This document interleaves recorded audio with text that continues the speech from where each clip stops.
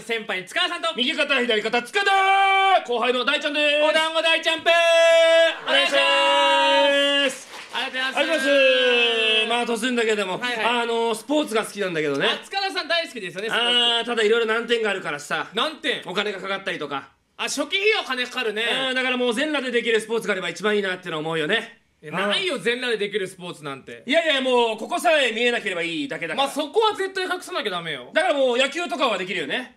いや無理だよ野球。いや野球はもう基本がもうこうだから構えが。ああでも隠れてる。大丈夫じゃんほら。あ今はいけるよ。でこれでまあまあこう。あ足で隠して。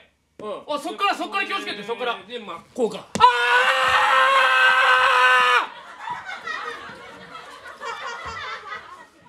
見えてんじゃねえかよ。これ見えてる？普通に見えてたよ。フォームが良くないから。ダメだよ。オーバースローだとそうなっちゃうから、アンダースローとかだったら多分大丈夫。フォームの問題じゃないよ。いやこっからアンダーは全然。さっきより足が内側に入るんだ。これで。そっから気をつけて。そっからまあこうか。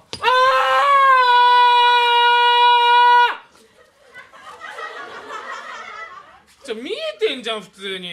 これ見えてんの？全然隠せてないよ。あそう。まあじゃあカーリングとかだったらいけるか。カーリングはもう基本まあこうだからもうずっとこう挟んでるわけね。そう。あいいじゃんいいじゃん。まだちょっと冷たいけどね。ちょっと寒いよね。全裸だから氷の上だしね。ちょっと寒いけどこれ我慢してもらってこのまあそっから気をつけて。これでスーッ。いいよ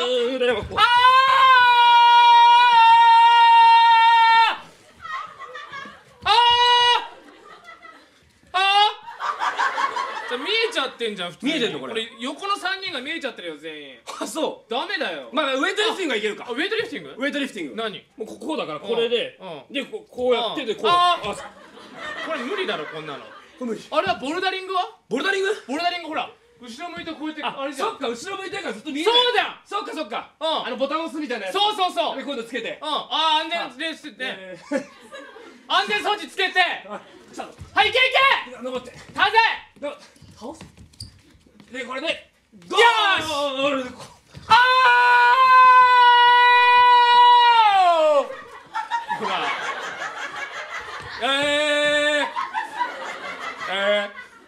ら一番恥ずかしい時見えちゃってるよ。そうじゃあ一人さ隠す専門のプレイヤーつけたら。